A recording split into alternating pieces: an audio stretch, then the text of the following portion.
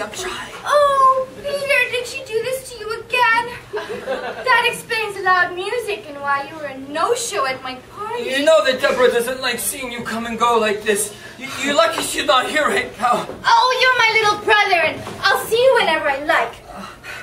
Just because she's a detective, Dick Deb, doesn't mean she can run the show. And you shouldn't be so scared of her. You're right. No. It's all my fault. I'm a failure. No. Oh, let me have a look at that. Oh, no. Don't even think about hospitals. I'll just call work and tell them I'm sick or something. Boy, she must have hit your head really hard. Today's Sunday. You can't call them until tomorrow.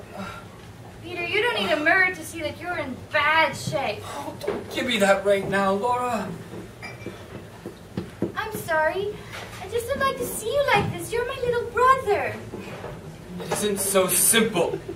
Yes, it is. Leave her before it's too late. I can't. She told me that she would track me down and kill me. She gave me my word, Laura. And you know that she's not lying. Have some dignity. Dick Deb isn't the almighty. Where is she anyway? She's out of town on a case right now. She did this before she left because I didn't make dinner for her and her friends. Because she knew, sure enough, that I had other plans that night. My party? Oh, I'm sorry. I am too. Look, I don't like to see you like this. It's time we did something. If only I knew of a way to get rid of her. I can think of one thing. What? No. Not that. Why not? Are you ridiculous? I don't want to spend the rest of my life in jail. But we have enough evidence to prove that it's self-defense. I do not want to make public my humiliations any longer. Don't you think I've suffered enough? I thought you might say that. That's why I came up with the plan. This isn't fiction, Laura. You know, whatever it is that you're thinking could go terribly, terribly wrong. Peter, don't you trust me? Don't you remember about the work I've been doing in Israel?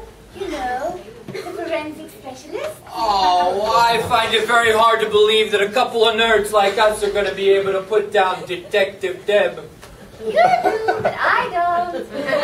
Come on, when will she be back anyway?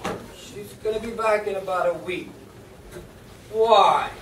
Well, you see, let me explain.